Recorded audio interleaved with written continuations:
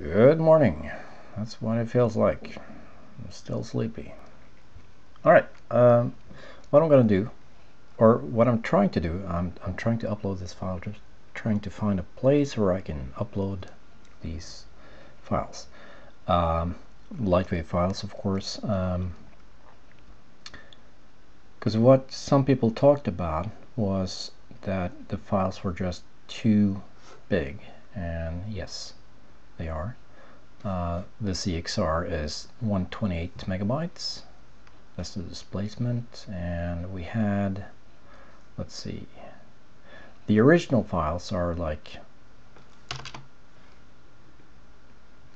let's check it, 300 megabytes for the micro displacement, 130 for displacement,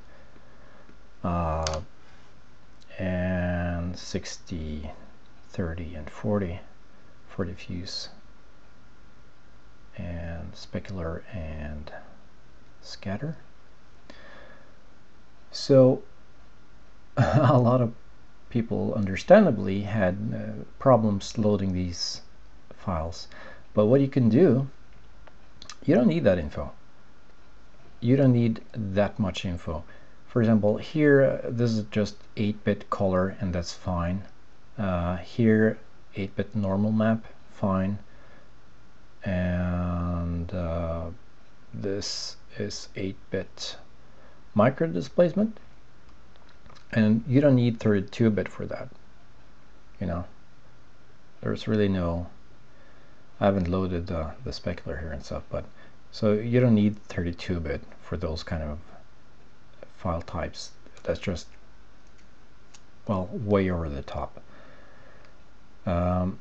Sometimes though you need it for the displacement. For example, the original file had 32 had a 32-bit image, and for mountains and stuff that's very good, and 16-bit as well. 8-bit is not going to cut it for a mountain. However, this Emily is high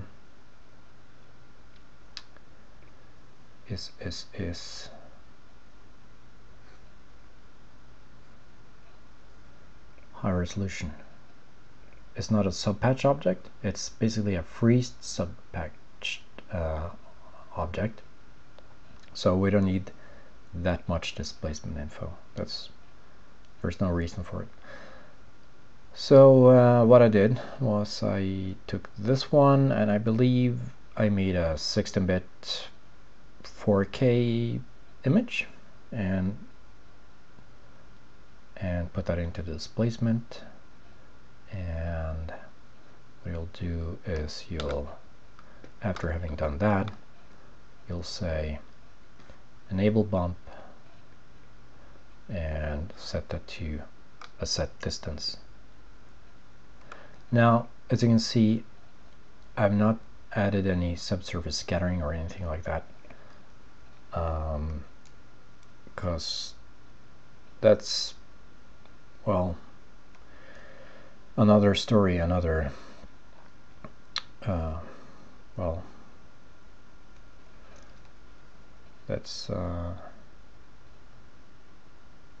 something you can experiment a lot with, as far as trying to get the look of the render right. So I'm not an expert on that, and I don't have the time, so, but I just thought that, you know, I could at least show you how you can show you and tell you how you can compress those image files. And I'm looking for a place to upload this stuff, so if you have an idea where I could upload it, cool.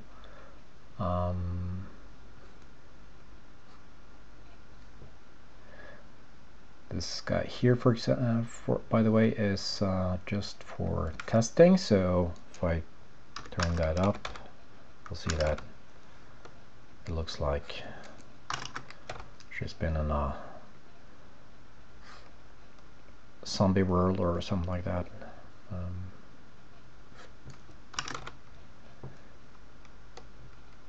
But it gives you the idea it's good for previewing color if you wonder what's happening, where it's going. The normal map, I just had the normal map node, and what you can do here is you can pump up the amplitude and it will start to displace, well, stuff. What you can see though is that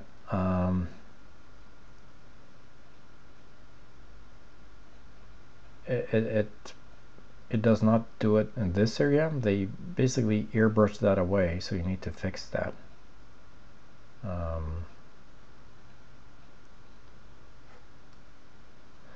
But it gives you the idea.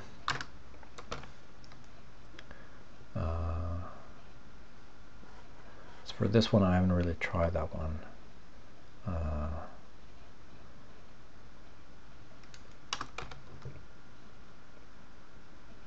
Yeah, okay.